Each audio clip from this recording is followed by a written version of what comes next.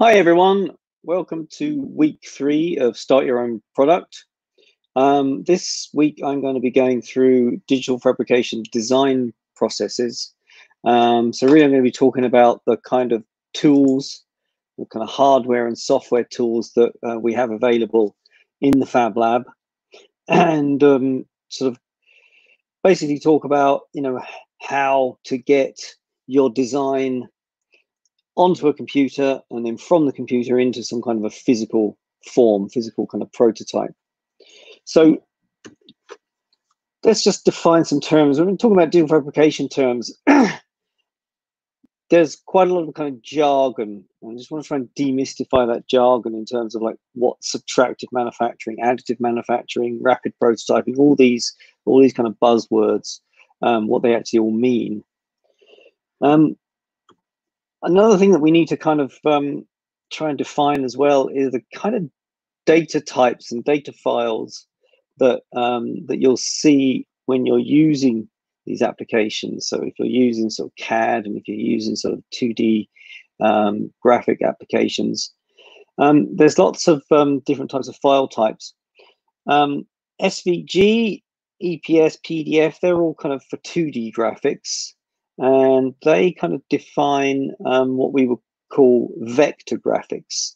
Now, vector graphics are the kind of 2D graphics that we use for digital fabrication because they kind of describe shapes as kind of mathematical formulas, which lend themselves easily to being converted into data that a machine will understand. Other types of file formats that we might see are in the 3D side of things. So DXF is a proprietary format. So that was created by Autodesk, who do AutoCAD. So they own that file type, but it has become, I guess, kind of a de facto standard for 3D and 2D CAD drawings and models. And then moving down, you have STEP, which is kind of an open standard that allows you to sort of exchange data between different kind of CAD programs. OBJ is another kind of proprietary 3D graphics format. And then the last one, STL. STL is one of the most sort of common open standards used for 3D printing. And it kind of describes the surface data of a 3D model. So it's kind of basic format, but it does allow you to move kind of data from one application to another quite easily. So they're the, in general terms, the types of files that we might see when we're going through. And I can show you, I'm going to show you some demos later on of some applications, and we'll be using those types of files. So subtractive manufacturing. So basically, subtractive manufacturing is any type of manufacturing with a machine where you start off with a lump of raw material, be that a sheet of wood or a block of marble or a block of metal or something, and you cut away what you don't need to leave behind what you do need. So you're subtracting material from a block or a sheet to leave behind the part that you want. Now, subtractive manufacturing in that respect is quite wasteful because you're left behind with all this waste stuff that you don't need. Now, often you can maybe recycle that, but quite often the actual manufacturing processes itself mean that the material left behind cannot be reused. So subtractive manufacturing is very good for certain things, but in terms of sort of sustainability, you do end up with quite a bit of waste. So the sort of 4 types of machines that we would have and use in the Fab Lab that are subtractive machines are CNC routers. So what does CNC stand for? Let's define this term as well. So CNC means computer numeric control.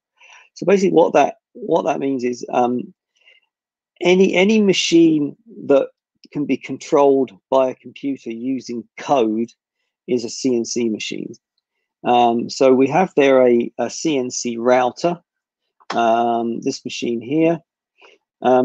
Basically, that just takes an ordinary kind of like router head and mounts it on a gantry that can move up and down, and left to right, and backwards and forwards, really.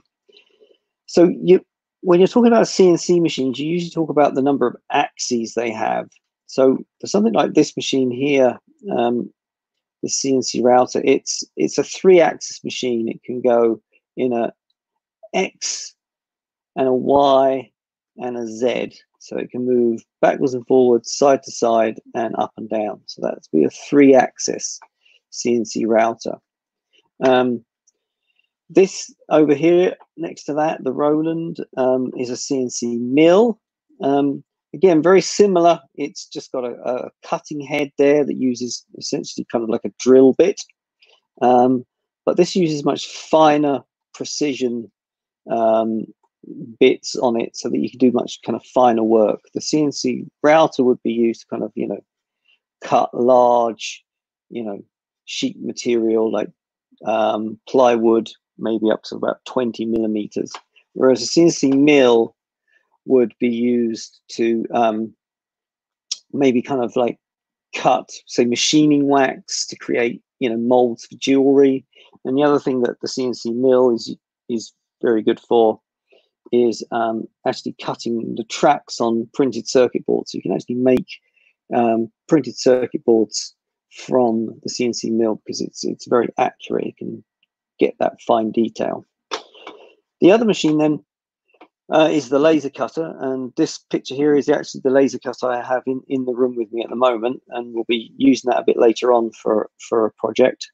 So a laser cutter has a high powered laser tube in it, and it basically burns through whatever material you put on the laser cutter bed, and can cut out shapes. It can also, if you sort of turn the power down, it can engrave into that material. The CNC router and the CNC mill can also kind of like engrave, but effectively they're kind of like cutting away in sort of like relief the surface that they're working on. The actual laser cutter itself will kind of engrave into the surface. So say, for instance, you can put say glass or acrylic into the laser cutter, and you can engrave onto that, and it creates just a kind of very fine surface engraving. The last machine we have is a vinyl cutter. A vinyl cutter takes these rolls of sheet plastic. So if you remember back to your school days, you maybe remember covering your school books in sticky back plastic or clear contact, as it's sometimes called.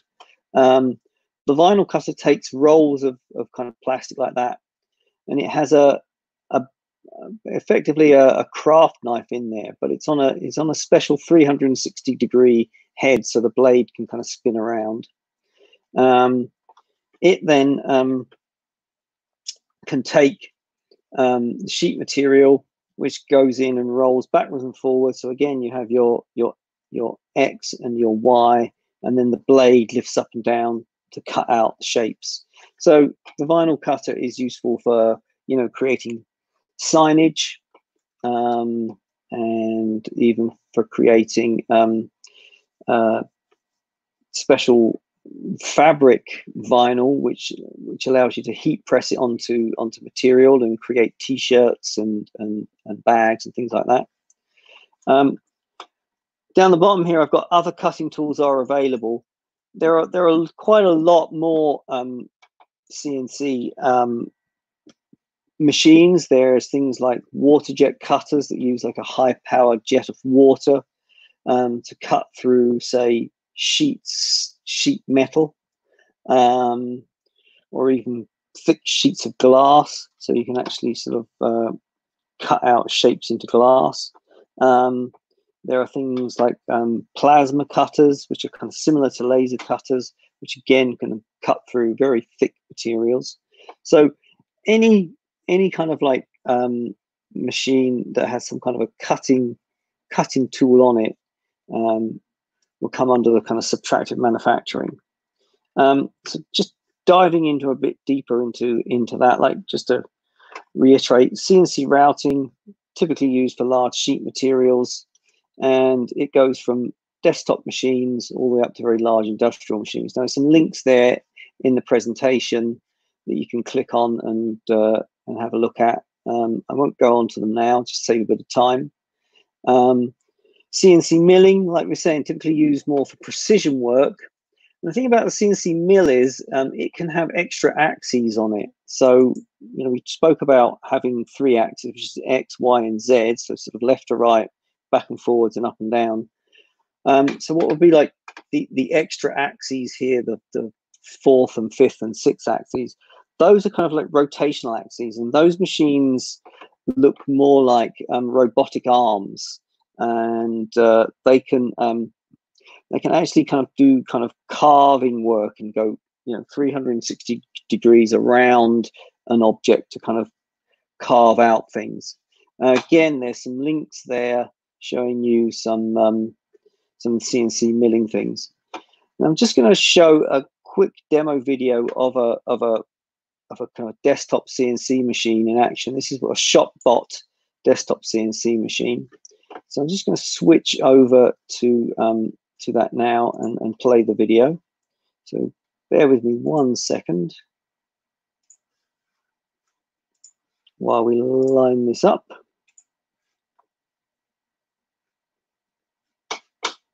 Okay, here we go.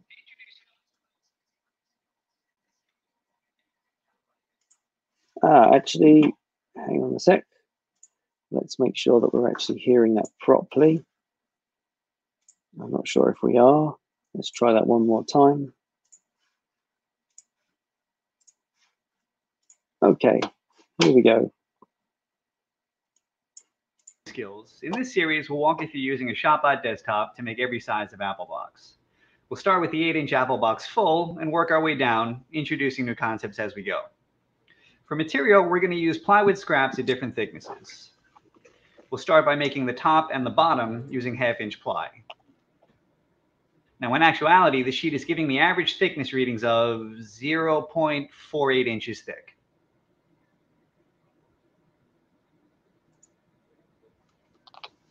Next, we fire up the Vector CAD software that comes with the ShopBot. We create a new drawing file and get this job setup window. And by default, I've got the job size set to 24 by 18 inches, which corresponds with the machine's bed size. Under material, we'll enter the material's thickness and indicate whether we're going to zero the bit to the top or the bottom of the material.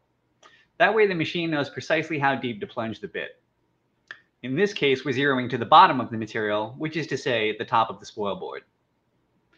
XY datum position has our 0, 0 set to the lower left corner. That's fine. And for units, we'll stick with inches. Now we draw the parts up.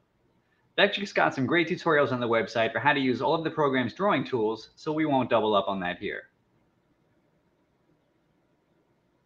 To cut our pieces out, we'll use a 1/4-inch upcut spiral bit. And don't worry, in later videos, we'll get into why you choose certain bits for certain applications. Here, I install and zero the bit, as demonstrated in an earlier video. Next, we mount our workpiece. Now, with CNC milling, holding the work down securely is crucial because we have a bit that's spinning at thousands of RPMs and plunging into the material. So the most basic hold-down method is to simply screw your piece into the spoil board. Here, I'm using some self-tapping Craig screws. And of course, we ensure our screws are located such that the bit is not going to run into them. This is where the spoil board grid comes in handy. Now we'll set up the toolpath in the drawing file. To do this, we select the outline of our part and choose what's called a profile toolpath. That simply means the bit will travel along that outline that we selected. We can choose to have the bit cut inside the lines, outside of the lines, or directly on the lines. In this case, we're going to be cutting outside of the lines. Then we tell the machine which bit we're using by selecting it from the tool database built into the software. And we set the cutting depth. Finally, we name our toolpath, then hit calculate. The software lets you preview the cut you're about to make. Now here's the thing. We just talked about the importance of hold down, and we can see here in this preview that once this piece is cut out of the middle of our material, there's nothing holding it to the machine's bed. And if that piece moves as it's being cut free, it could jam the bit up, or if it was a smaller piece, the bit might pick it up and shoot it around. Obviously, we don't want that. That's why there's this tabs feature built into the software. We can choose to add tabs to the toolpath and place them wherever we'd like them. Now let's recalculate the toolpath and preview it again. So here we can see we've got our part surrounded by enough of these tabs to hold it in place during the machining operation.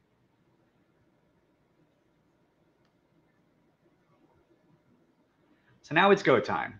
We set the spindle to the correct speed for cutting this material. Then we export the toolpath into a cutting file that the machine can read, and we advance through these dialog boxes to give the machine the OK. And it cuts the part out. I've left the dust foot off here for visual clarity. Had we left the dust foot on, there wouldn't be nearly this much sawdust and chips. Here I'll vacuum them out so that you can see better. Now we can see it's cut out everything except the tabs. But these top edges are still square, and what we want in a finished apple box are rounded edges. So next we'll switch to a point roundover bit. This time it's more convenient to zero the z-axis to the top of the material since the workpiece is already mounted, so that's what we're going to do. And we'll be sure to change that zeroing indication in the drawing file itself. Creating the cutting file for the roundover is similar to the first one we did. We select that same outline in the drawing and then click on the Profile toolpath.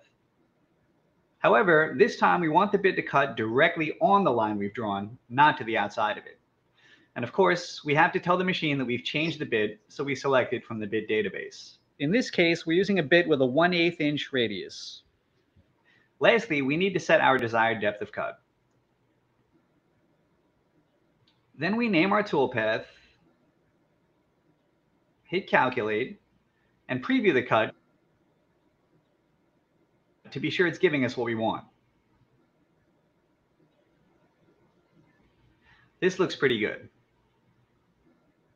The spindle speed required for this bit is identical to the last bits, so we can leave that be.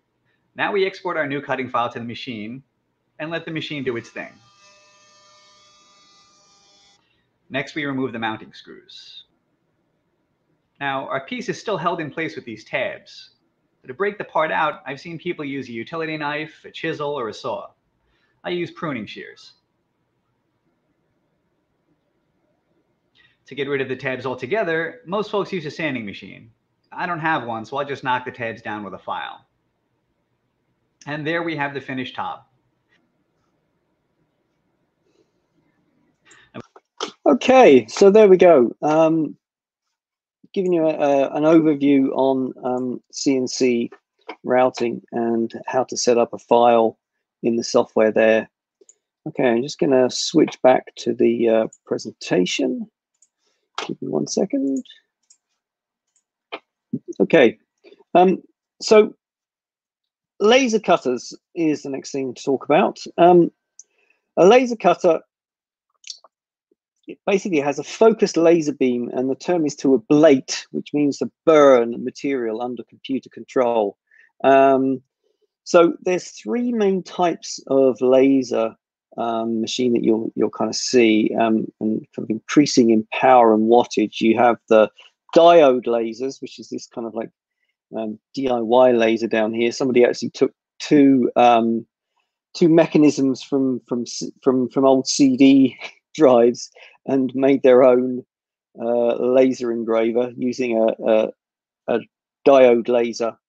Diode lasers are the lasers that you see in kind of laser pointers. Now the laser pointers are very, very low power, but you can get diode lasers that go up to about 8 watts, and they're kind of powerful enough to do some damage. So they certainly wouldn't be used as a laser pointer, but you can certainly engrave with them. You wouldn't really be able to cut very much with them, but you can certainly use them to engraving, and quite a lot of sort of not high end, but sort of, you know, professional laser engravers may use a diode laser because they can actually give quite a narrow beam and give quite accurate engraving. The next type of laser is a CO2 laser. That's the one in the middle there, the laser stripped. That's actually our old laser cutter in the Fab Lab. So this uses a laser tube. It looks very much like either like a neon tube or like a halogen tube bulb, and it's filled with CO2 gas, and it's that excites the laser beam and generates the laser light, which then gets bounced around a series of mirrors and then focused down onto the laser bed. Now those the wattage of those kind of starts around sort of like 30 watts and kind of goes up to maybe sort of like 150, 200 watts. And certainly like the laser cutter we have here is a 45 watt laser, and that can easily cut through sort of 5 or 6 mil acrylic or plywood. And then increasing in power, you've got fiber lasers. They use fiber optic, basically fiber optic sort of tubes to create the laser light, and those ones can come up to sort of kilowatts of power, and those the fiber lasers are actually able to cut through, you know, sort of mild steel, you know, maybe maybe like 5 or 10 millimeter thick mild steel. So they're very powerful. The smaller ones, the CO2 lasers and the diode lasers, like I was saying, they can't really, well, the CO2 lasers can't cut through metal at all, but they can engrave on metal. And certainly the diode lasers, you know, you'd really only use them for engraving. So like I was saying, laser cutters come from sort of like, you know, mini size to mega size. There's a few links there that are quite interesting ways of kind of using laser cutters and the sort of like tips and tricks. Again, I'm just going to show you a quick video of a laser cutter in action. This is a laser cutter called a Flux Beam Box, which is a new laser cutter that was launched on Kickstarter last year. It's just going to show you, you know, the laser cutter cutting through and engraving, you know, a few different types of material. So I'll just switch over to that and show you that. Give me 1 second.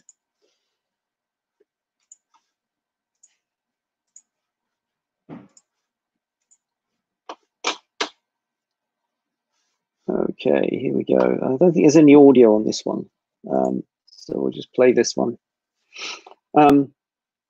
So obviously these videos are sped up. Laser engraving actually is quite a slow process, because when it engraves, it has to actually do each line of engraving at once. You see it goes backwards and forwards and backwards and forwards. It's engraving onto glass there, and laser cutting obviously doesn't need to go backwards and forwards and backwards and forwards. It can follow the path for whatever it wants to cut. So laser cutting is much quicker than laser engraving. I kind of think of laser engraving as like an old dot matrix printer, because essentially it's using using the laser head to sort of burn tiny little dots as it goes across. As you see there, it's engraving into leather. So laser engravers can engrave onto quite a lot of materials and can cut through, you know, quite a lot of materials. Okay, there we go. That's that one. We'll cancel that. Okay, I'll switch back to the presentation. Give me 1 sec.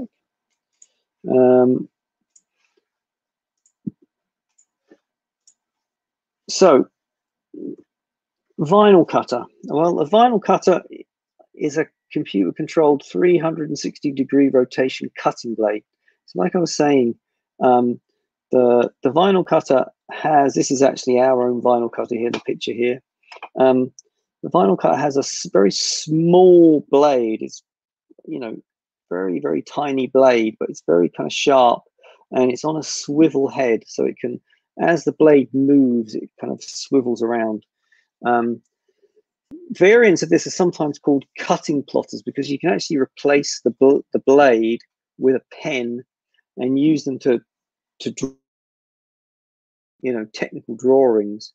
We can actually do that with our vinyl cutter here. So typical uses for vinyl cutters are, like I was saying, you know, use them for sign making, making stencils, like I say, t-shirts, you know, doing screen printing work, where you cut out the vinyl and stick it onto the screen to, you know, put the inks through. The other thing it can be also used for is you can put paper into there, or sort of thin card, and use it for paper prototyping. So again, I'm just going to show you a quick video here of a designer in the States that uses a vinyl cutter for paper prototyping. So let's just switch over to that and share that. Okay, here we go. I'm Joe Bowers. I'm an industrial designer for the Well Collective. What inspires me as an industrial designer is curiosity. The parts of design that appeal to me are just tinkering designers and myself included, see if we can't get them to work better. New tools and new capabilities end up leading to different results. When I found the silhouette, I ended up just drowning in the potential. I'm constantly frustrated that I'm only scratching the surface of the capability of the tool. The silhouette is something that I use almost daily. The first week that we had the silhouette in our studio at my job, factory had made a mistake. We're running tight on a deadline. We needed to have a final product of the headphone piece that we were working on at a trade show booth, and 3D printing wasn't really an option in this situation. We didn't have 3 hours, we had 30 minutes. I took the CAD model, I unfolded it, I sent it to the silhouette, it cut it out for me, and I taped it up, and all of a sudden I had a real prototype of our design intent. And we were able to take that size and make some judgments really quickly, and within 30 minutes we had our answer. Something I really enjoy. Platonic solids or complex geodesic surfaces, and I'll CAD it up, unfold it, and then have it cut out by the Cameo and then assemble it, and I learn a lot about geometry. The question I keep asking is, how do you make a bowl out of paper? You know, it's a concave surface. It means that the paper has to bend in 2 directions. I've really enjoyed playing with taking paper and trying to give it properties that it doesn't have naturally, and the silhouette's just the best way to quickly iterate that. It really just comes down to precision. I never want to trust my own hands again. I mean, the benefit that designers can really appreciate when using this machine, or even makers, is knowing that it's going to be accurate, knowing that it's going to save you time, and knowing that you're going to get something in your hands really quickly. What I do is I take my sketch concept, and then I create a 3D model of that concept on my computer in a CAD program. And then I can use my CAD program to actually unfold them into a flat drawing. And I can take that flat drawing and use Silhouette Studio to tell my Cameo to cut that flat model out. And then I can just assemble it myself.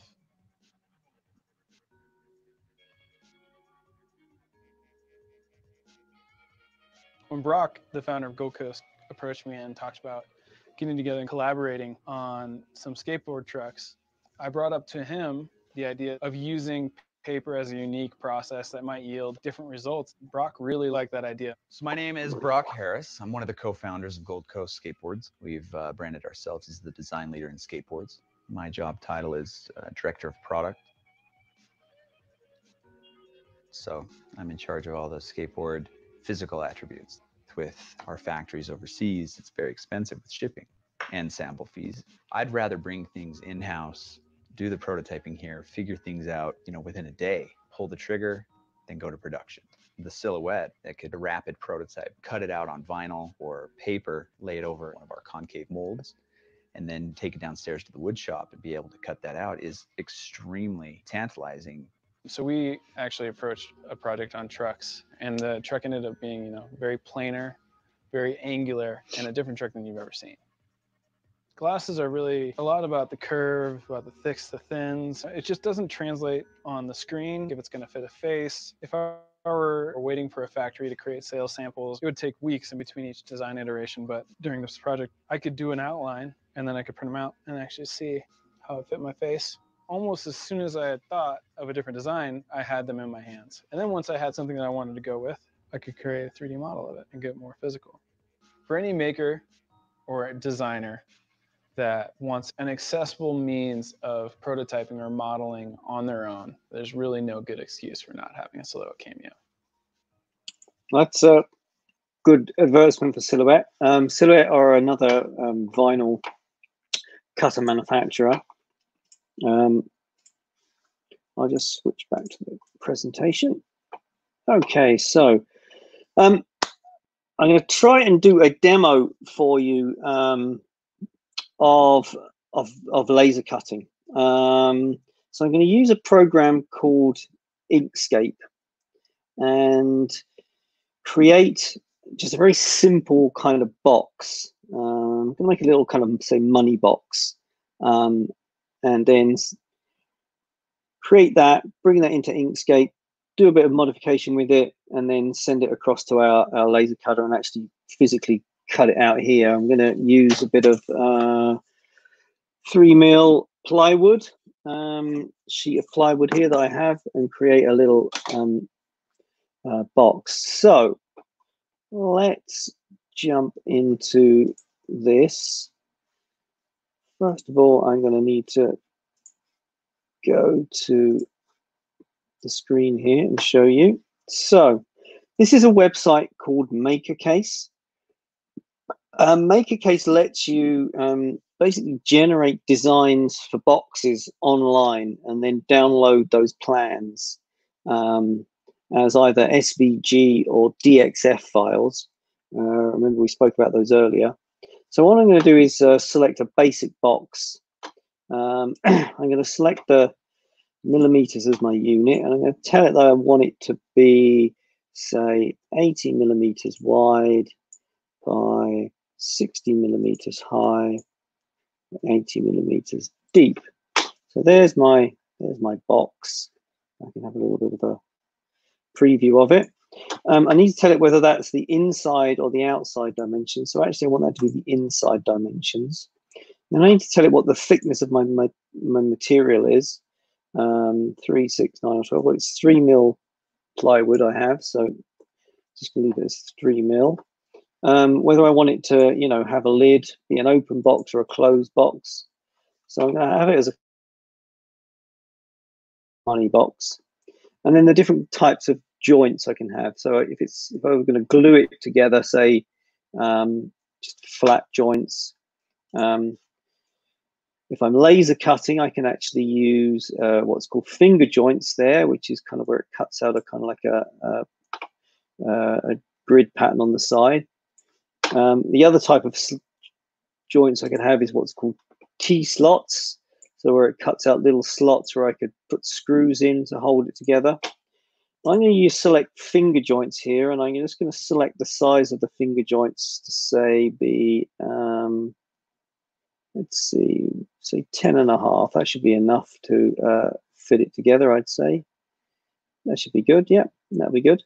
And then if I come down here, I can download the box plans. So it gives me a preview of what all the parts will be like. I can have the panels labeled for me so they know what they are. Certain applications like you to have the lines in various colors so they can determine which lines need to be cut. That's not so important for us. And then the next thing that we can set is what's called kerf and corner compensation.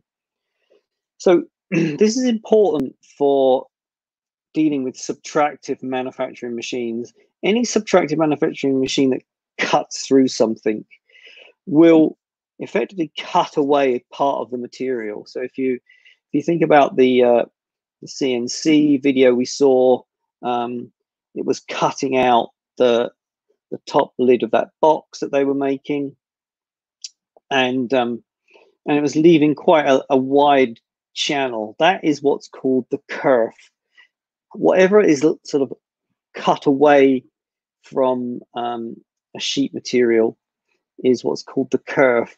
So obviously on a CNC machine, that kerf can be quite wide. On something like the laser cutter, because it's quite a focused narrow beam, you know, it's quite a small amount, but it's still enough of an amount to make a difference. We need to kind of compensate for that. So I can click on kerf here and I can tell it what the kerf of my laser is. Now I know that the kerf of my laser is 0.1. So now it will kind of compensate for that in the design. So I'm going to download an SVG file. Click on download SVG. That's going to download the file to my computer here. I'm just going to open up a window there, and then I'm going to open that up with Inkscape. Okay, so I just need to flick over to Inkscape.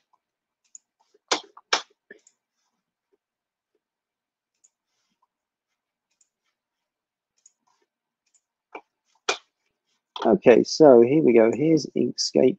Let's make that a bit bigger and kind of zoom that down a little bit. I'll just change the view so that we can see it a bit better. There we go. So there's my plans in Inkscape.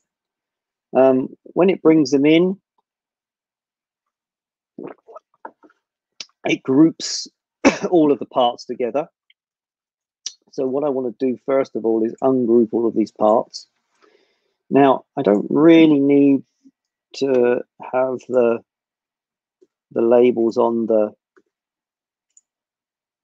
parts. I just need to know which ones they are. So the top one is the one I'm interested in because I want to cut a hole in the top to make a slot to put the coins in. So I'm going to get rid of that and I'm going to get my box and I'm going to draw a little slot in the top here. And I'm going to tell it that's millimeters. I'm going to make that less rounded. The corners, I might round them a little bit.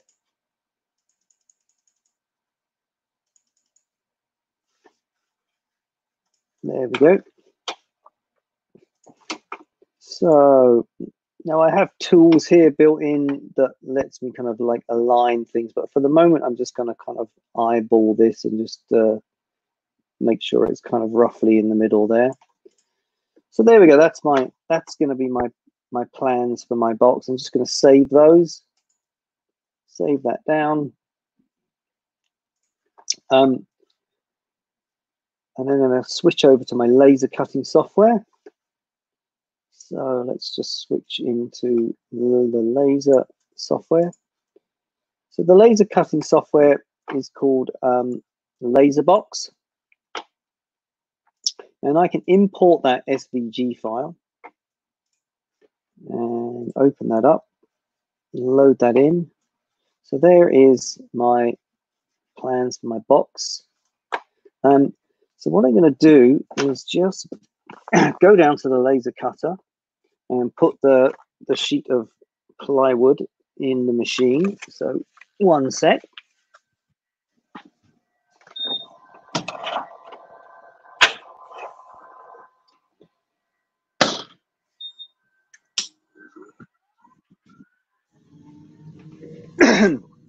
Now our laser cutter has a feature built in whereby if we put some material into the laser cutter, it can kind of automatically scan the barcode that's on the material and set the right settings for the material. So And then we have a camera built into the lid of the laser cutter. So I'm actually looking straight down onto the material I've just put in the laser cutter. So I can position my my drawing exactly where I want it on the sheet of plywood. So once that's done, all I need to do is hit the start button, and it estimates how long it's going to take to cut out the file. And I just have to send that across to the laser cutter. Hit send, and then I just press the button on the laser cutter, and it will start cutting out. So that says it's going to take 5 minutes to cut out. So while that's going, I'll just switch back and carry on.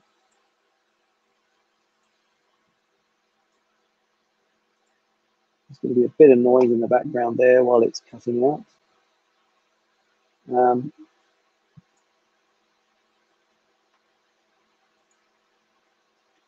Okay, so moving on from subtractive manufacturing to additive manufacturing. So basically, where subtractive manufacturing starts off with a block of something or a sheet of something and cuts away what we don't need to leave behind what we do need, additive manufacturing starts off with a raw material and rebuilds our model from the ground up, basically. So there's much less waste with additive manufacturing than with subtractive manufacturing, because you're not having to throw anything away. You're effectively starting off with a raw material and building it up from scratch. So obviously one of the main technologies for additive manufacturing is 3D printing. And 3D printing is rendering a 3D computer model into a physical form. Now, there's lots of different types of 3D printing. So I guess one of the most common ones is what we call FDM printing, fused deposition modeling. That uses a plastic filament. So a reed of plastic like this. This is 3D printer filament. It comes in a roll, so that's your raw material. It's very much like strimmer wire. I'll explain why that term is used later on. But effectively, it comes as a roll of plastic like this, a roll of plastic wire or filament like that. It's fed into your machine, and it melts the plastic and rebuilds the model for you. The other type of 3D printing is SLA, which is called stereolithography apparatus. That uses a liquid plastic resin, so it comes literally as kind of like a gloopy plastic resin, and the model is made by firing either laser or UV light at the resin, which then hardens as the light or the laser hits it, and then the model is made again layer by layer by layer. The other type of 3D printing is what's called SLS, which is called selective laser sintering. So again, instead of starting off with either a filament or a resin, this starts off with a powder. So sort of powdered plastic, and then a laser is fired at it, and it traces out the shape of the part layer by layer again, and builds up the model. The other type then you get is direct metal laser sintering. So that starts off with a metal powder. So you can actually 3D print in metal. And again, it kind of melts the metal powder, so it creates a model layer by layer.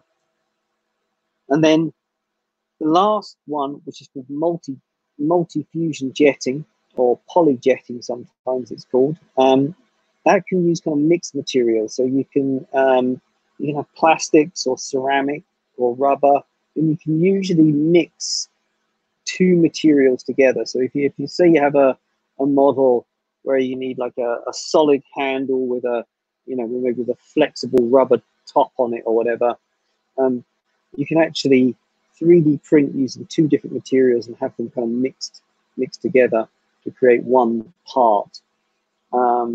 So as we go down this list, we're going up in price all the time. So from FDM machines that start around 150 euros, all the way up to these polyjet machines that cost hundreds of thousands of euros.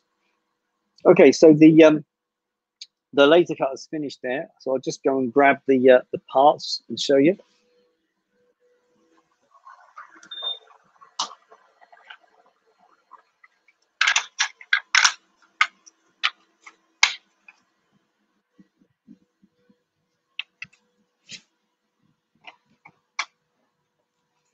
Okay, so here we go. So here is the piece of plywood. So that's essentially the waste material. I still have a bit of spare bit of wood there that I might be able to use, but essentially that now is kind of waste material. So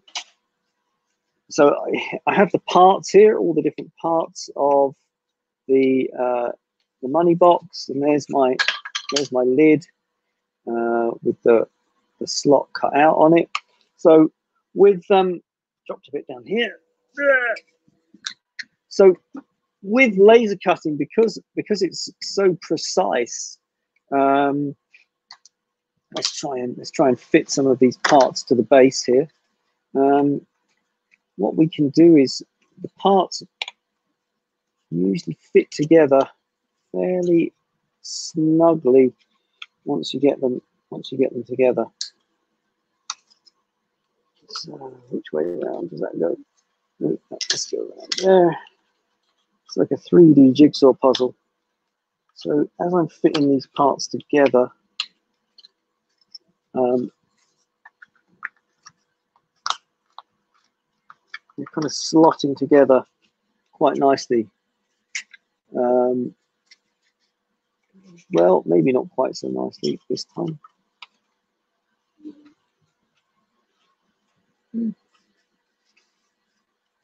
So there you go. They kind of holds together like that. You maybe need a little bit of glue just to glue those together, but the precision of the laser is quite good, so that you can actually hold them together. I'll show you another one that I made earlier. Here's one I made earlier in true Blue Peter fashion. There's no glue on that one at all. That one is actually held together just by friction fitting. Okay, let's go back to the presentation.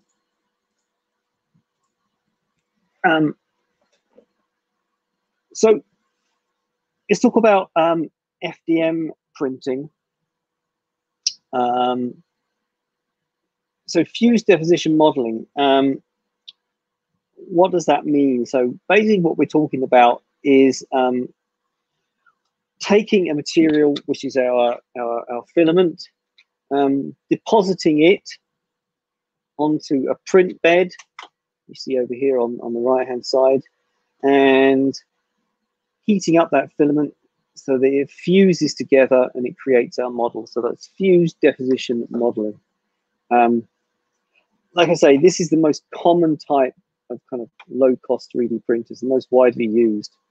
And it actually has the most kind of wide variety of plastics and composite materials on offer.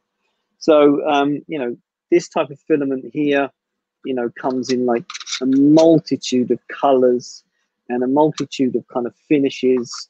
You have like, you know, glossy finish, matte finish. You have kind of silk-like finishes, sparkly, glow in the dark.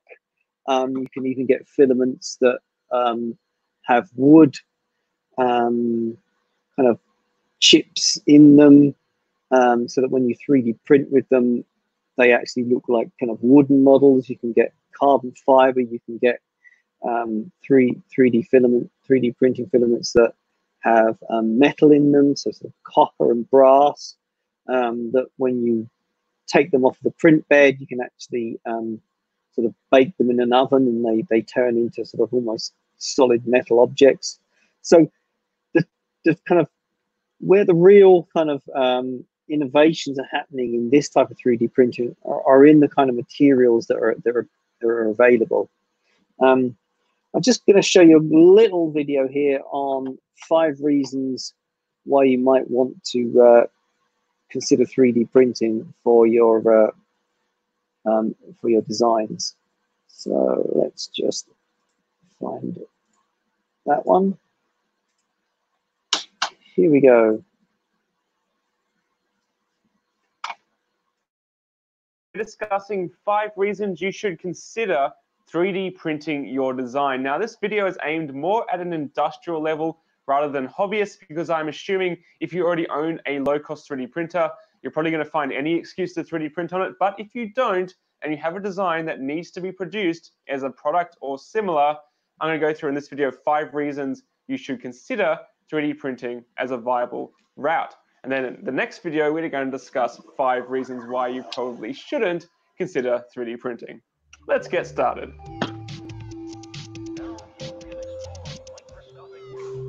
Okay, reason number 1, 3D printing is faster than traditional manufacturing. And this is true.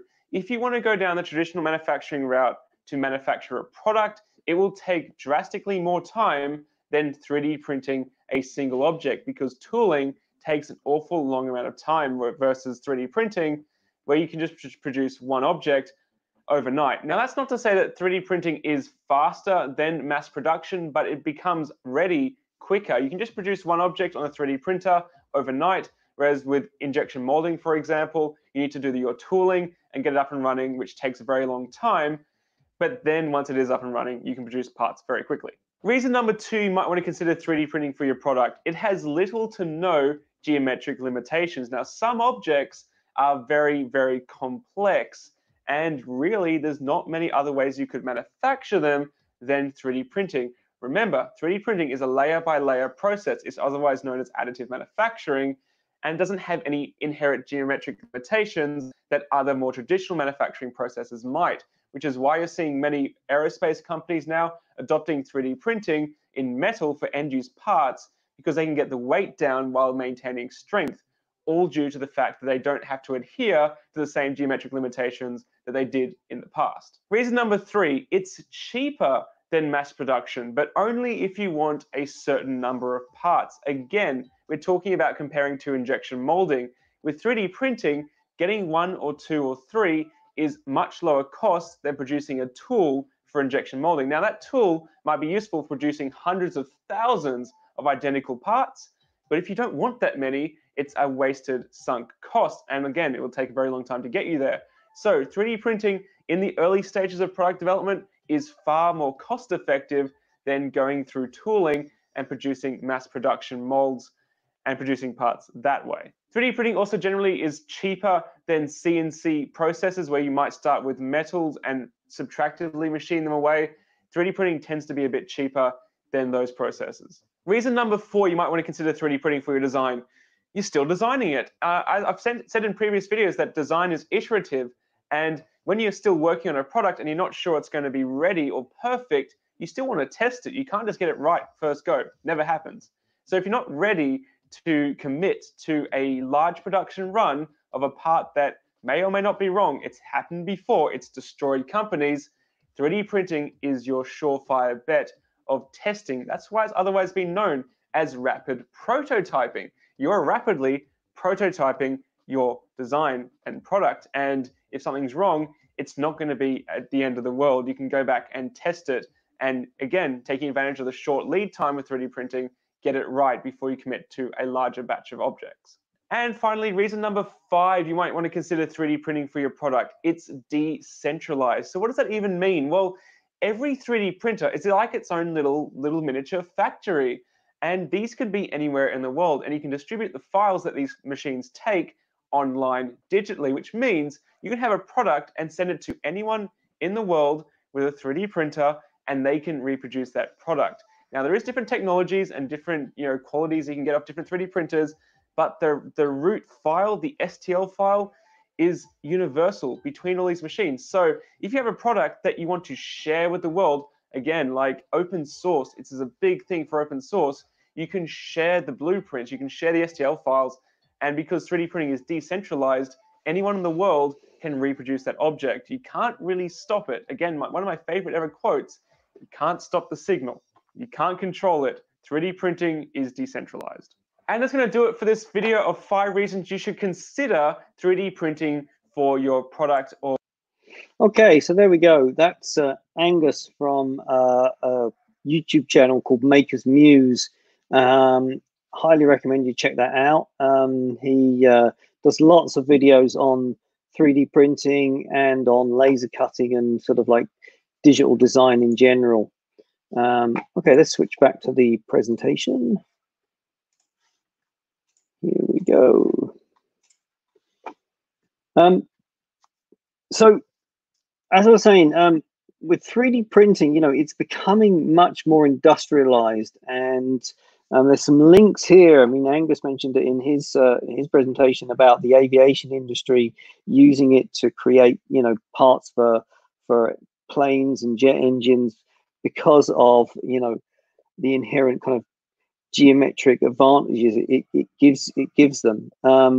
Also in for industrial commercial building, we're getting 3D printers now that can actually 3D print concrete. They can actually 3D print a house in a matter of days rather than months.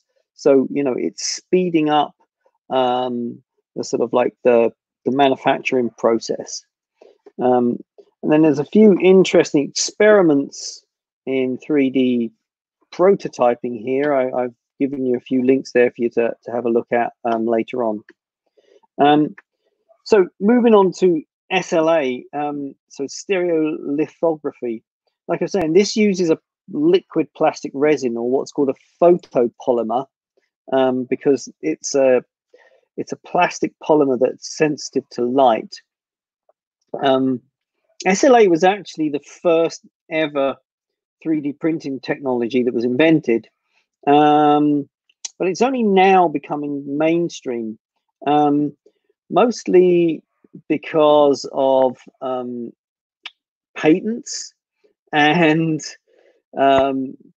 also because the cost of the lasers or the UV lamps that were needed were quite expensive, but those due to sort of like mass production have come down in price quite a lot.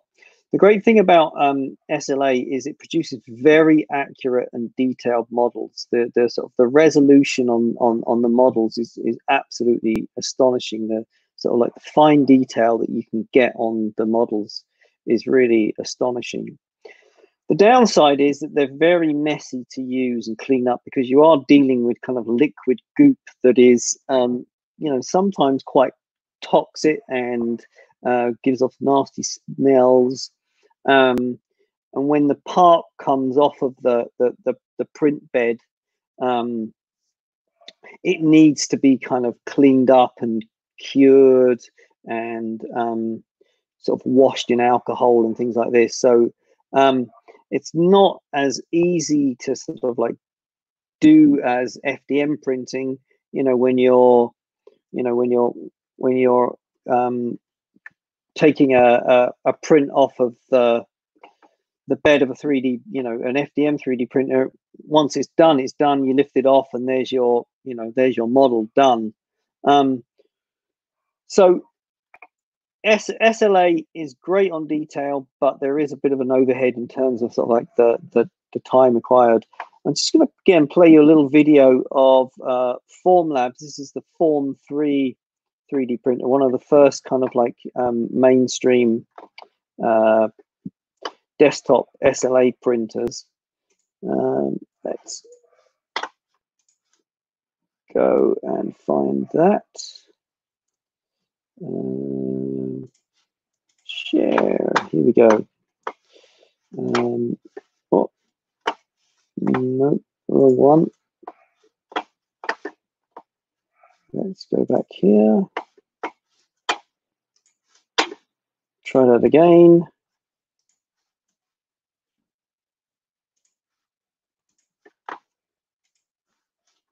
Okay. Hey there, I'm Adam, and I'm part of the team that created the Form 3. The Form 3 is a part of a 3D printing ecosystem that is super easy to learn and use and requires little user intervention or maintenance.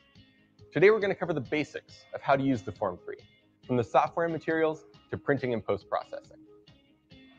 With the new advanced low-force stereolithography technology behind the Form 3, we have completely re-engineered resin-based 3D printing to deliver incredible part quality and printer reliability, giving anyone, from individual designers to large production teams, the ability to bring their ideas to life with more quality and reliability. Let's get going. The latest version of our preform software makes printing on the Form 3 as seamless as possible. It makes 3D print setup, management, and monitoring simple. To start printing, first, export your design as an STL or OBJ file from your favorite CAD software. Open the file in Preform, our free and easy-to-use software tool that prepares your design for 3D printing. Formlabs offers a wide variety of 3D printing resins formulated specifically for our printers, including general-purpose standard resins and specialty materials for engineering, dental, jewelry, and more. Choose your desired layer thickness. A higher setting, like 100 microns, will lead to faster printing, while lower settings, like 25 microns, offer the best surface detail. Use one-click print to automatically set up supports, layout, and orientation in one step. Make advanced manual adjustments, such as support size, density, and position as needed. Once your print is ready, send it to the printer via USB, Ethernet, or Wi-Fi. You can also upload to a primed printer via the cloud with remote print, allowing you to work anywhere, anytime. During printing, the online dashboard allows you to monitor print progress and check material supplies, effectively managing a fleet of printers and users across multiple locations. Once uploaded, you're ready to print. The Form 3's versatile cartridge and tank system allows you to easily change materials without having to handle resin. Before starting the print, make sure the build platform, resin cartridge, and resin tank are ready inside the printer. Unless you change materials, you'll only need to set them up once. The Form 3's resin cartridges and build platform are the same as those used with the Form 2. The resin cartridge is part of our hassle-free resin system that automatically senses the resin level and fills the tank as you print, so your print won't be interrupted. The Form 3 resin tank, which makes up the print surface, features a strong, flexible film held in tension. This cutting-edge technology reduces the force on your part during the peel process to produce detailed parts with smooth surface finish. To minimize user error, the Form 3 will automatically sense when everything is inserted correctly and you're ready to start a print. Many sensors integrated throughout the printer help maintain ideal print conditions and send you alerts about print progress and the state of your machine. And once you press print, you can just leave the printer to complete the print, so you can go focus on other work.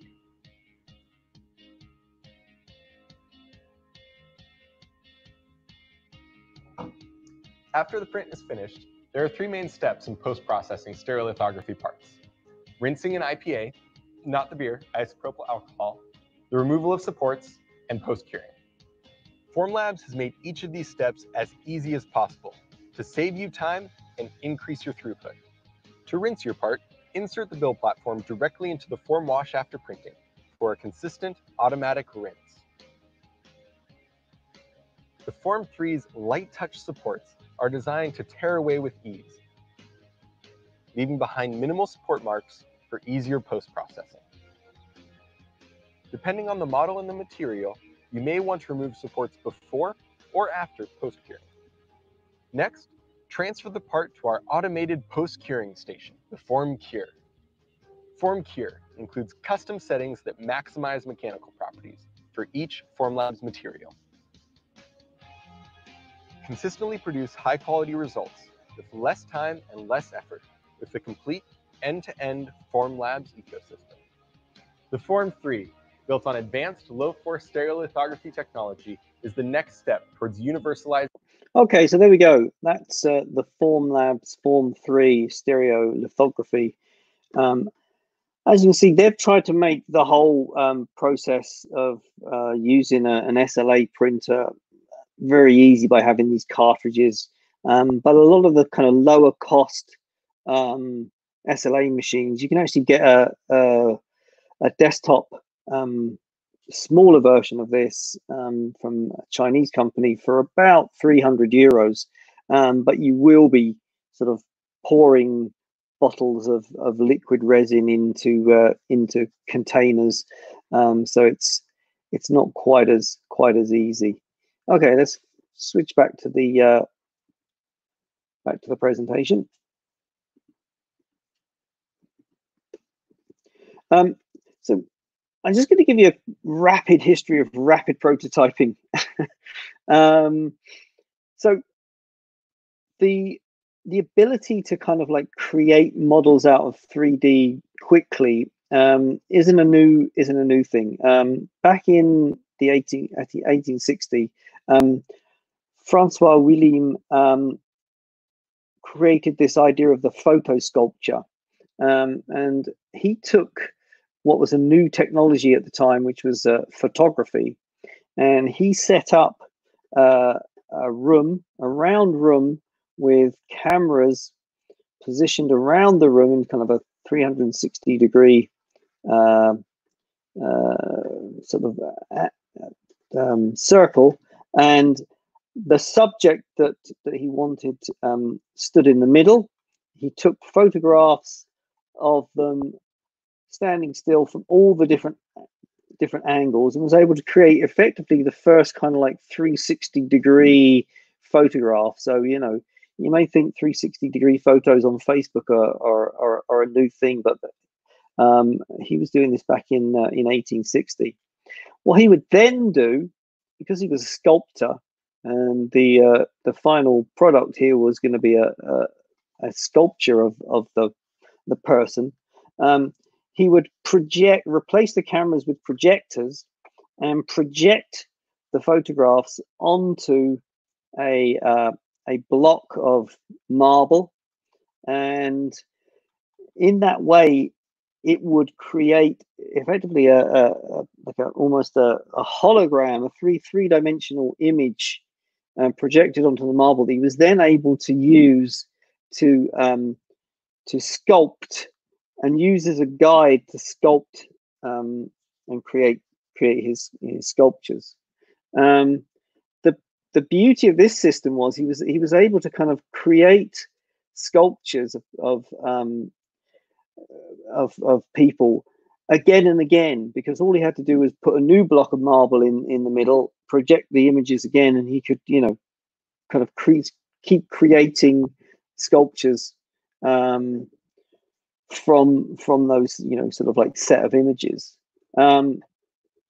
So that was kind of the first use of kind of like, you know, 3D to kind of rapidly prototype, you know, sort of sculpture. So moving forward into the 20th century, Hideo Kodama was the first person to actually sort of theorize about a working sort of photopolymer rapid prototyping system. So something that we would know as like an SLA system today with you know, liquid plastic. So he published the first account of one. Unfortunately, he couldn't get the funding he required to develop it further, so it never really went beyond being a sort of like a theoretical thing. Then moving forward to 1984, Charles Hull, or Chuck as he's like likes to be called, Chuck Hull, the founder of 3D System, it sort of invents what we would know as, you know, modern stereolithography. Basically, take a 3D model and then use a UV laser to kind of etch it into a liquid plastic or a photopolymer. And he developed, you know, a number of kind of machines and sort of marketed them as industrial 3D printers. And he acquired the patent on SLA technology in 1987. Now, if you have Netflix, there is a really fascinating documentary on Netflix called Print the Legend, which kind of like explores the patent right, and it's kind of like a bit of a industrial espionage kind of story between 3D Systems and Form Labs and MakerBot and a lot of the sort of like the early you know, 3D printer manufacturing companies. So it's a really fascinating kind of documentary. So I recommend checking that out. Then moving forward again, 1991, Scott Crump, that's him over there on the right, of Stratasys, produces the world's first FDM machine. So that's, you know, the machine that uses the filament-based plastic. And like I say, in his original experiments in creating an FDM machine, he did actually use strimmer wire as his kind of like material when he was testing out this this idea. So this is obviously the technology that uses an extruder to you know, heat up the plastic and then deposit it onto the print bed layer by layer. Then moving forward again, 2005, the RepRap project was founded by Adrian Bowyer at University of Bath in the UK. And the idea of that project was to try and democratize FDM printing.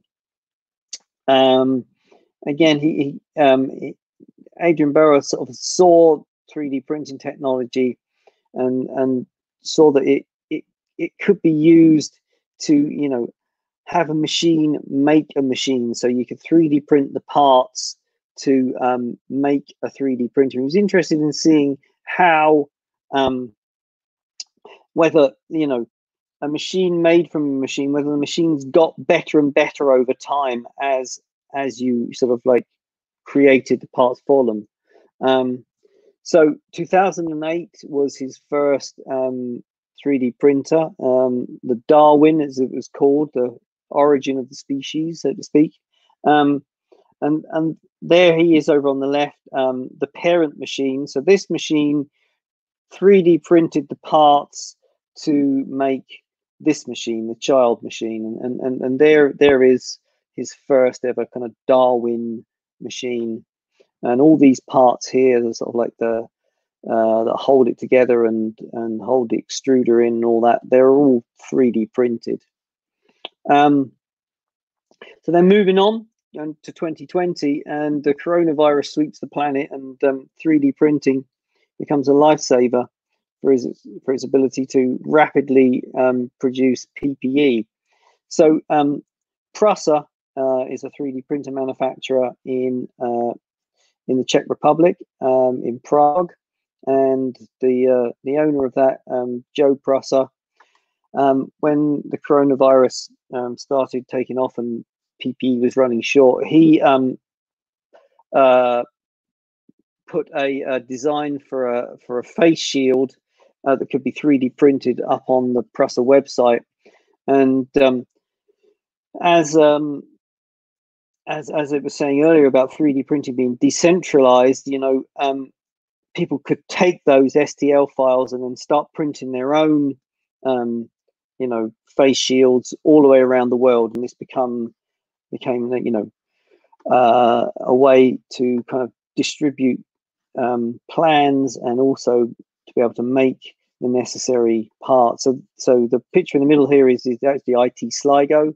They've got a bit of a production line going, making face shields for local nursing homes and the hospital.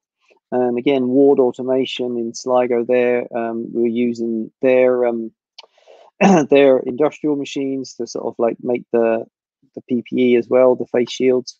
So it has become a bit of a news story as to how quickly, by decentralizing the manufacturing, you can sort of like produce quite an amount of parts and products. So digital glue, basically what we're talking about here is taking the entire design process as a digital workflow. And the thing that holds this together as you move from one application to another is what we call the digital glue, which is these interchangeable file types and standards that I mentioned at the beginning, that allow all these kind of disparate machines to kind of understand each other.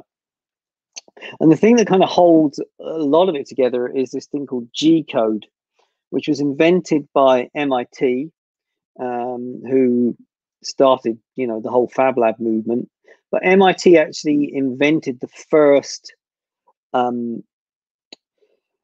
CNC machine back in the 1950s. And to get that CNC machine to move and actually create parts, they had to actually create the code that it used to work on, and that is G code. And G code pretty much remains the code that all CNC machines use to this day. There was a kind of an update of it in the 1970s developed by the US Air Force, which was called STEP, and that allowed sort of more sophisticated data to be incorporated into the files. So G code was literally just, move, X millimeters to the right, move X millimeters to the left, and move X millimeters down. And, it was very much just kind of like a positional data, whereas STEP incorporated sort of like information about the type of machine that it may be coming from and going to. So it kind of adds in a sort of a layer of what we call metadata, sort of data that it explains about the data. And again, STEP is kind of used to this day. So when we're talking about like this kind of digital workflow or digital pipeline, you have these terms CAD, CAM, and K. So CAD is computer-aided design, sometimes called computer-aided drafting as well. That's the actual, design software that you use to, either create your 2D or your 3D designs. And then you have what's called CAM, which is computer-aided manufacturing.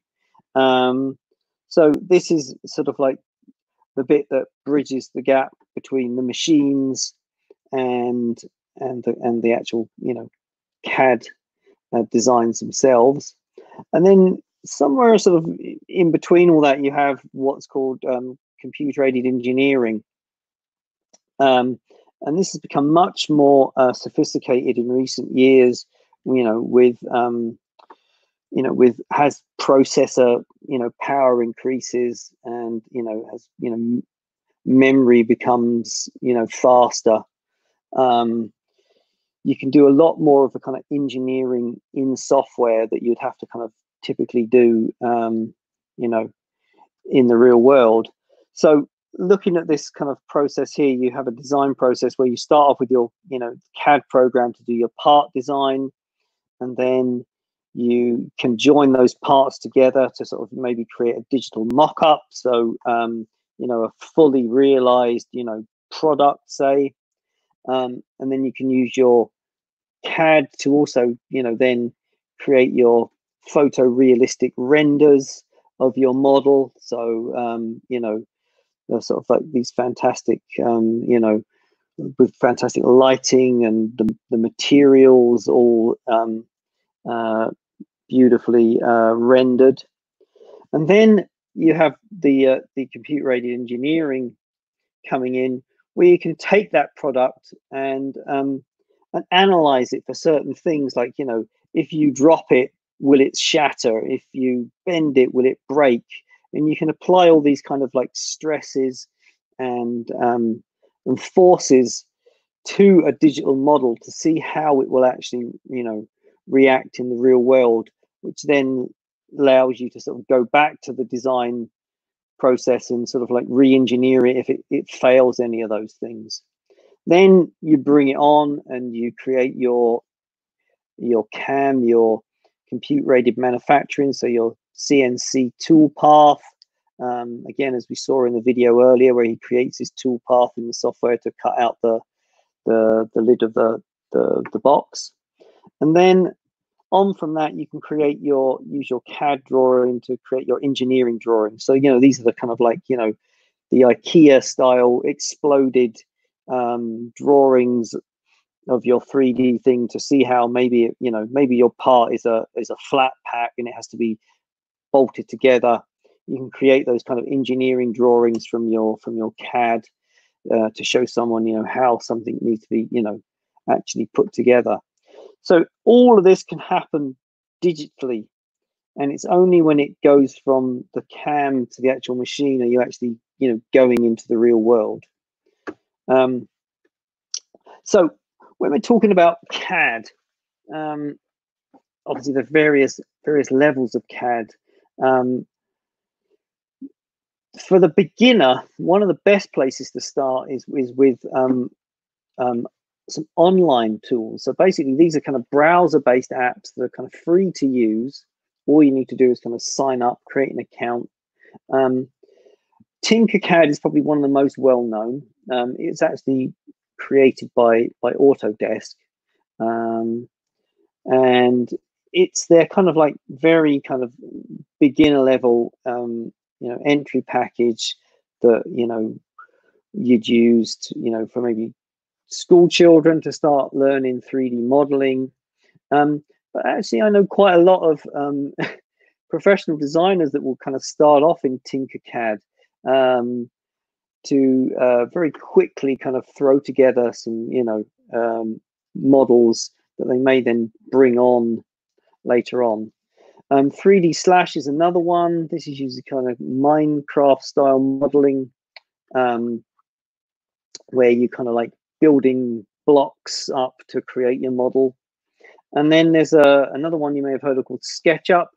SketchUp was actually started by Google, and then it sort of branched off into its own company. They have a free version of SketchUp that you can actually use. Again, it all just runs in a browser. And if you kind of like using that and want to kind of move on, then they have a paid version of that you can install on your computer. So there's three there that are kind of easy to kind of use and get started with. I'll just give you a quick demo of Tinkercad just to show you exactly what it is that you can do with it. If I just share my screen here and just go into Tinkercad. So here's Tinkercad. So when you get to the website, this is what you see. If you want to create an account, you click on Join Now, and you can create your own personal account. Like I say, all they want is your email address. I'm just going to sign in with my account. Here we go. Sign in.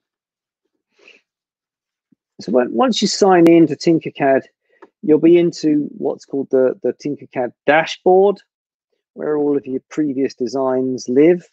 Tinkercad doesn't save anything onto your computer. It saves everything up in the cloud. And you don't actually have to remember to kind of save as you go along, because again, Tinkercad kind of like kind of Google Docs, it just kind of saves everything automatically for you. So I'm just going to go into this demo file here that I've created. So when you get into Tinkercad, you're presented with this this kind of like interface. when using CAD programs, you're always better to use a 3-button mouse. That's that's a mouse with a scroll wheel in the middle. The reason for that is you can use the extra buttons on the mouse to kind of navigate around. So I'm just holding down the right mouse button, and that lets me sort of navigate around what's called orbit, turn around. And then I can use the scroll wheel to kind of zoom in and out.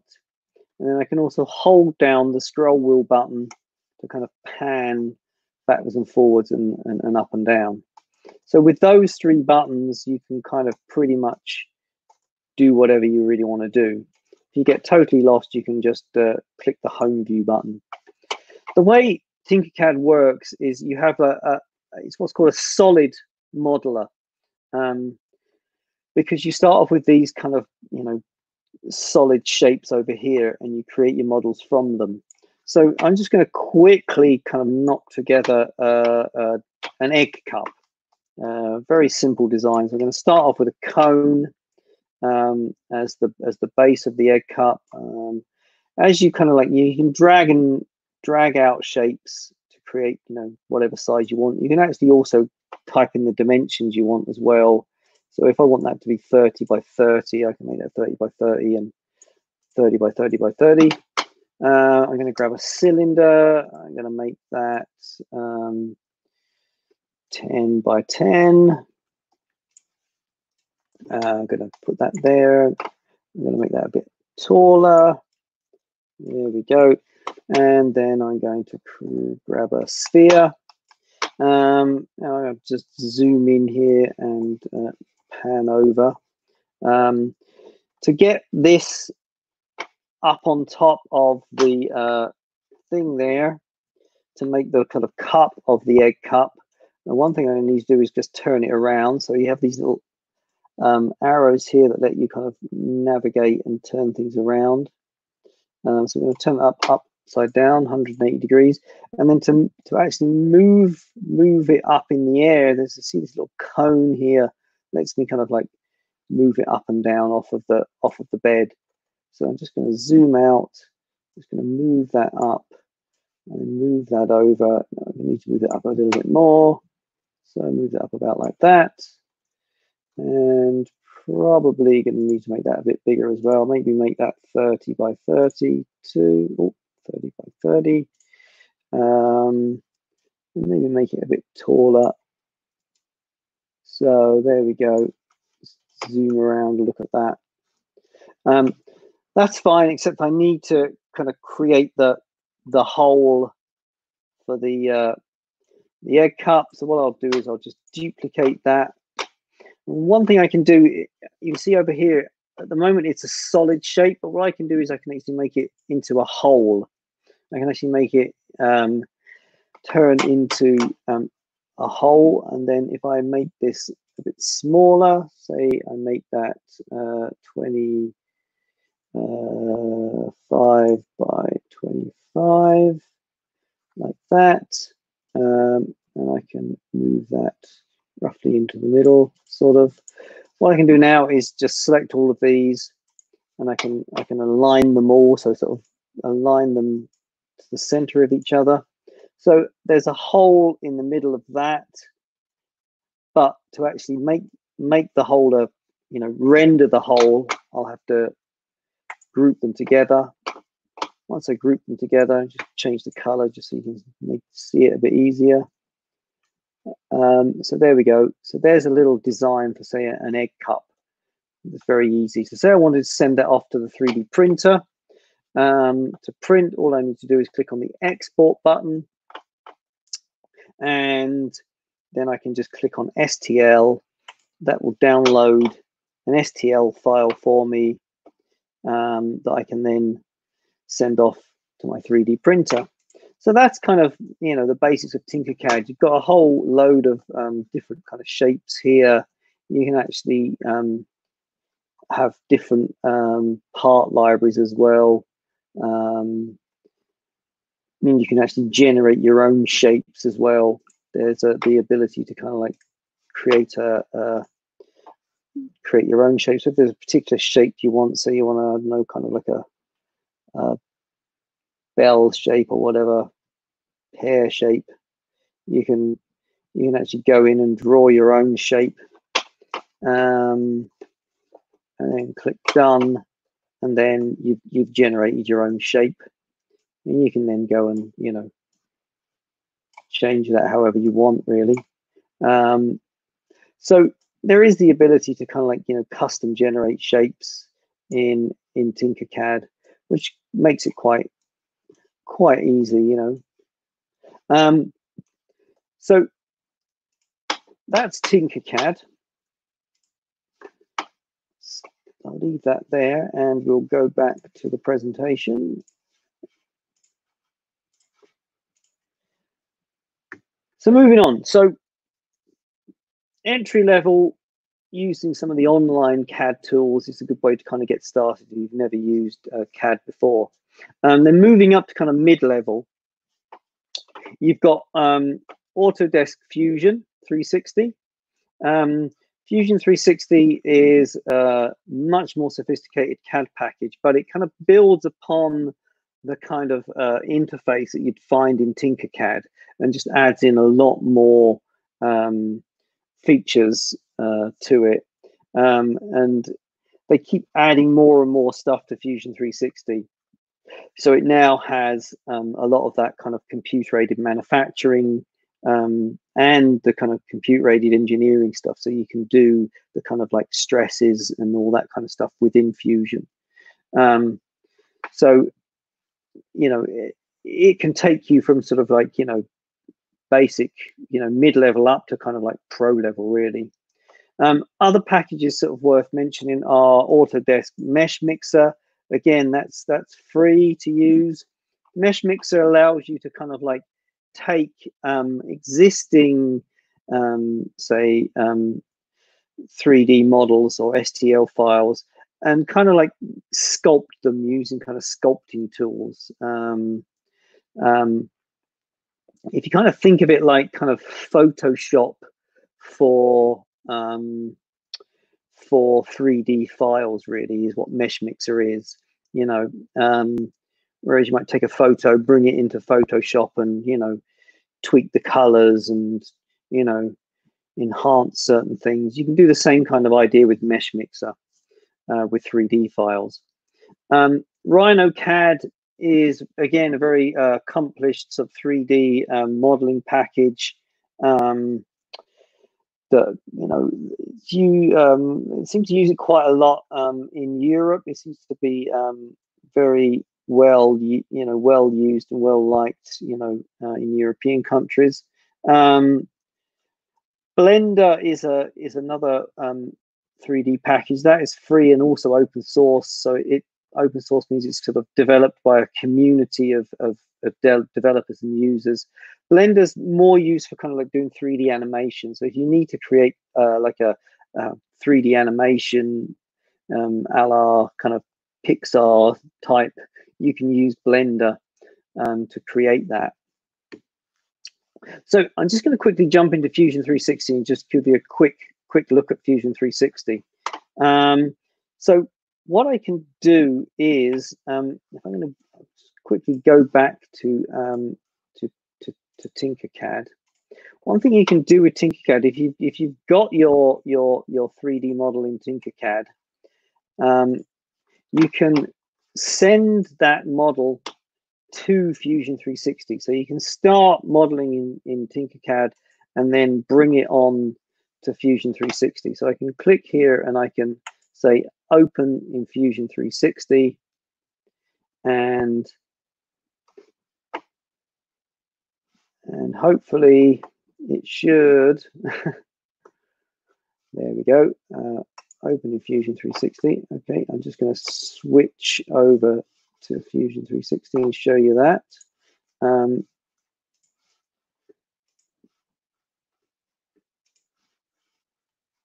Let's jump into Fusion. Okay, so here we are in Fusion 360. So there's the model that I started in Tinkercad. And again, I'm just using the same kind of mouse controls, the right button to sort of like navigate around, zoom, the scroll wheel to zoom in. So, like I say, this is a good way, you know, of starting something in one online and then bringing it into another one. So the kind of extra things I can do in Fusion would be things like kind of smooth this model out. So I want to sort of make this look much more kind of sculptural. So what I can do is I can, you know, kind of fillet the design here, and I can kind of like, you know, go and so maybe make that say 10, and that kind of smooths that out. Again, I can do the same down here, down the bottom, and just kind of like drag that in, make that a bit more sculptured like. Same here, sort of fillet the edge here, just kind of, you know, drag that down.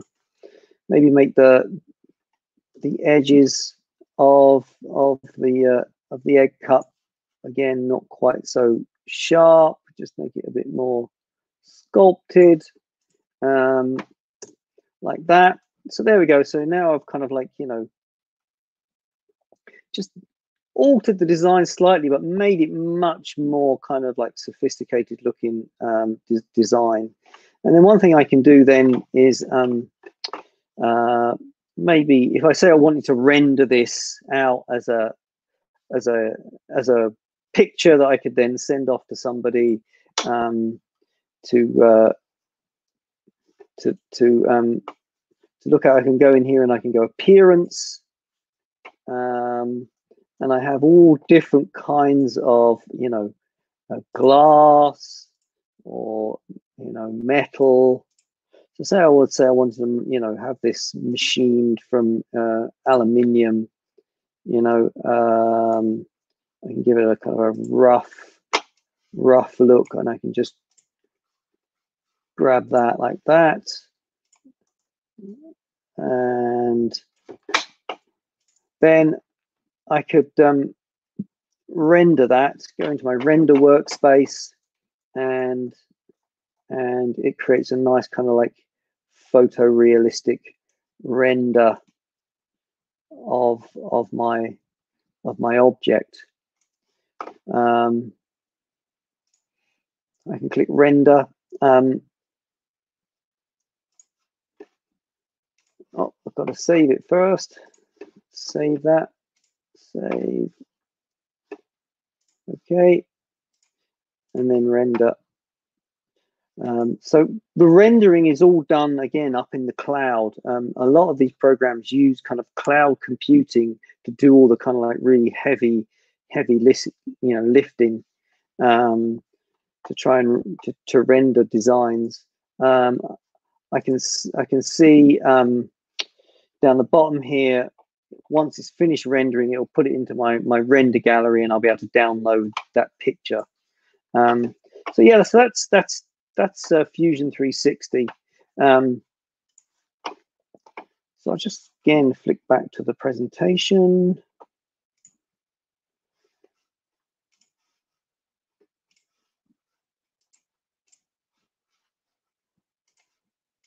There we go. Okay, so then moving up to the sort of like the top level of CAD programs, there's FreeCAD. As it says in the name, it's free. Again, it's kind of an open source package developed by, you know, a whole group of developers around the world. FreeCAD is very, very deep in terms of like the features and functionality. Quite a steep learning curve to learn that one. The one that is used a lot in industry is SolidWorks, and SolidWorks is actually taught in second and third level in the Irish curriculum. So if you're studying engineering, or if you're studying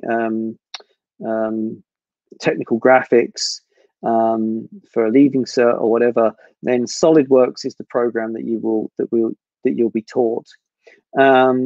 And again, it's, like I say, it has all of those CAD, CAM, and, you know, computer-aided engineering stuff built into it. So again, it's a kind of immense package to learn. But again, like Fusion 360, just to get started modeling with it, you know, is quite easy, and then you can sort of like start delving into the sort of deeper aspects of it. Autodesk do another level again above Fusion 360, which is Autodesk Inventor. That has a lot of extra kind of stuff in terms of the manufacturing side of things, and developing kind of like process. If you're working in a design team and you need to sort of like farm out certain aspects of the design to different designers, you can all be working on one design, but in a kind of like a design environment, and that's what Inventor does for you. And then you have AutoCAD, and then there's one called OpenSCAD, which is a kind of programmable CAD. So if you're using CAD to kind of create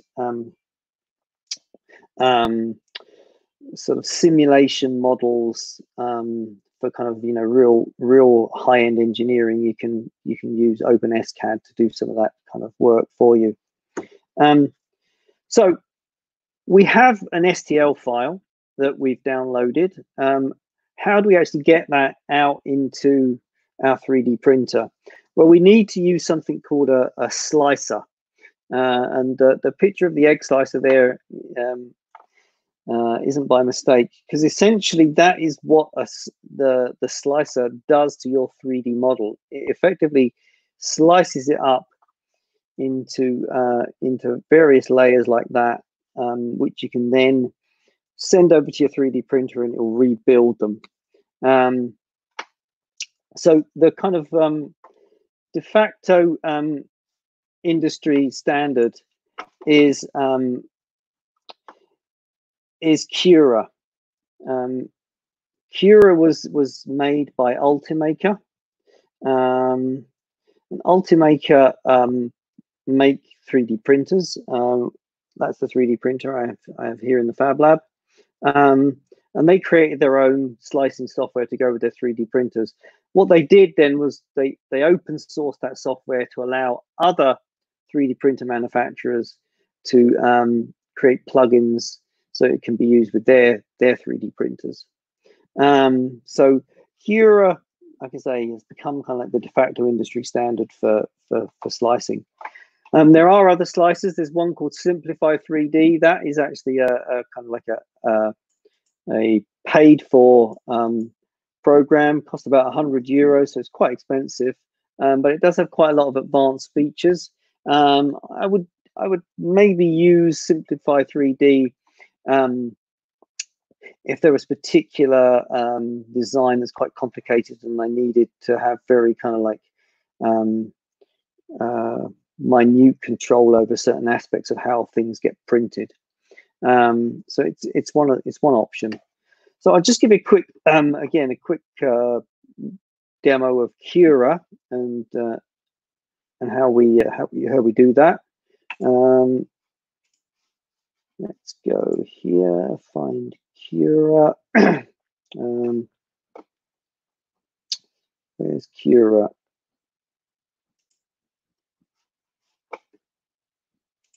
Bear with me one sec.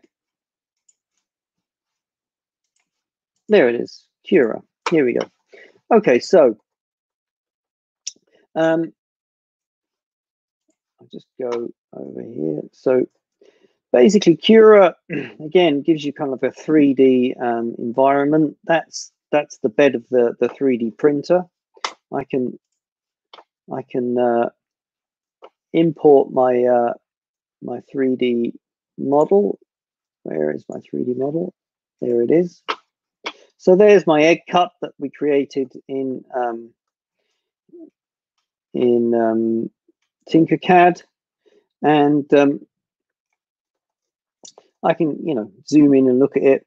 The red parts on the model there show me where the 3D printer is going to struggle to print, because basically it's overhanging. You see there in red, anything in red is an overhang. So what that means, it's going to be printing, but it's going to be printing in thin air, because there's nothing below it for the printer to print onto. So What I might do is, is go back into Tinkercad or into Fusion and maybe sort of like change the model so there's less of an overhang. Or one thing I can do then is maybe generate some supports within the slicing program within Cura that will actually kind of hold up that model. You kind of saw in the video for Form Labs printer that they were putting supports on to hold up the model while it was printing. And you can do the same thing in Cura here, is generate those supports. I'm not going to bother with that at the moment. So coming over here onto the right-hand side, this is where you kind of set up the settings for how it's going to print. And the main setting you're going to be concerned with is what's called your layer height, which is how many slices it's gonna slice your model up into.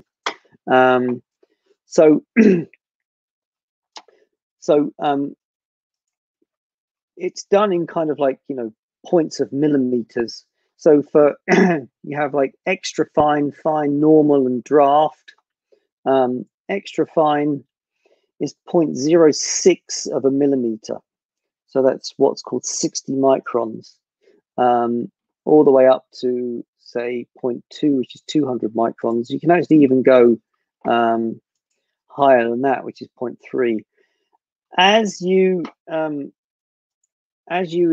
increase the resolution, i.e. you go to finer layers, that increases the print time, and the less amount of layers you create makes it go quicker. So if all you want to do is create a very quick model, quick print of your model, you can leave the layer height quite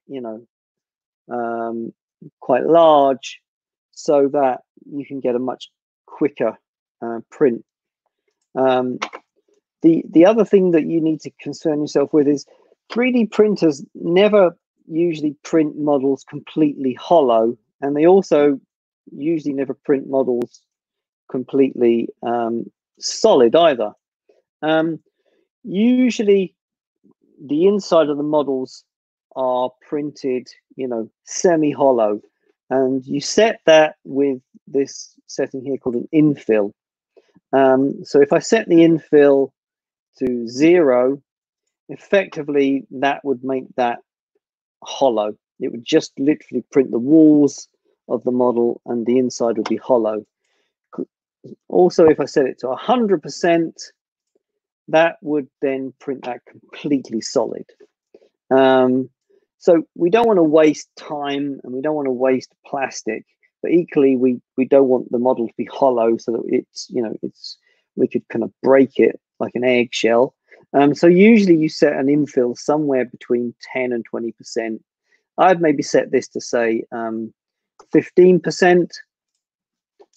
Once we have that set, we can then click the slice button down the bottom here, and it goes and processes it, and it tells you how long it's going to take to print. So this is going to take 30 minutes, how much plastic, and if you've told it the cost of your plastic, how much that's going to cost you.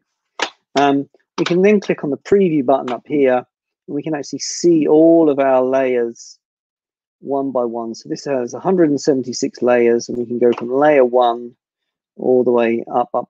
And as you see inside the model, just turn that around a bit, zoom in. There's the infill. That kind of like crisscross pattern in orange there is the infill. Again, if I change this, say I change this to say 50% and then reslice it, you notice the print time has gone up to 43 minutes, but now the inside is a lot more. There's a lot more detail on the fill on the inside there. Again, if I change the layer height, so say from 0.3 to say 0.1, and hit slice. We had 176 layers before, and now we've got 528 layers. So the resolution and the quality of the surface is going to be much finer. So we're not going to see that kind of like stepping pattern or the grain essentially of the plastic. It's going to be much smoother finish, surface finish. But again, the print time has gone from half an hour to 2 hours. So we've almost quadrupled the amount of time it's taking us. So once we have our model exactly as we like it in the slicer, we can save that file. I'll save that onto the desktop there, and you notice that it saves it as a G-code file. And like I was saying earlier, G-code is that kind of code that MIT invented back in the 1950s that all the CNC machines typically use to control the machine. So we'll save a G-code file, place that on a memory card into the 3D printer, and it would print it out. So that's the process there for generating your 3D printed files. Back to the presentation. So obviously, creating your own designs in CAD is one way of getting your model 3D printed. Another way is to actually just go and look in one of the model libraries and find a design that you quite like, and maybe use that as a starting point, or using that as a sort of inspiration to modify or remix a design. And there's lots of model libraries that you can go and look at. Thingiverse, Umagine, Pinshape, My Mini Factory. All of these have 3D models that people have put up that you can download for free and print out yourself. Some of them you can actually use and remix them to create your own model. So say you're looking for a particular part that you might want to go into your model or go into your design. You can use that and then sort of add it to your own design by downloading it from one of these model libraries. Also, say you don't have a 3D printer available to you. How do you get stuff printed? Or say you want to get something printed in a material that we can't print here at the Fab Lab. There are a lot of kind of online print shops. I guess Shapeways would be the most well known. I think they have something like almost 100 materials available on their website that you can print in. I mean, you can print in gold and titanium and all these kind of like precious metals. So effectively, you have your model, you upload it to their website, you tell them what material you'd like it printed in, you tell them how many you'd like, 1, 10 of them, and they then send you a price on how much it will cost. You put your credit card details in, and they print it for you and then ship you the 3D print. So if you want to get something printed in a particular material, or even kind of maybe printed in color, because they have color 3D printers in Shapeways, you can get those done there. A lot of these other websites, 3D hubs, as well as 3D printing, they can actually get stuff injection molded. So you can send them your 3D model, and they would actually go and create injection molds for your model and get stuff injection molded. So if you needed, more of a part, then, you know, say you wanted 100 of something, it's probably going to be more cost effective to get it injection molded, and that's where someone like 3D Hubs can come in. Pinoco don't necessarily do 3D. They do a bit of 3D printing, but mostly they do either CNC or laser cut parts. So if you need sort of like short run laser cut goods, then they can do that for you. And again, they have a wide range of materials available that you can do it in.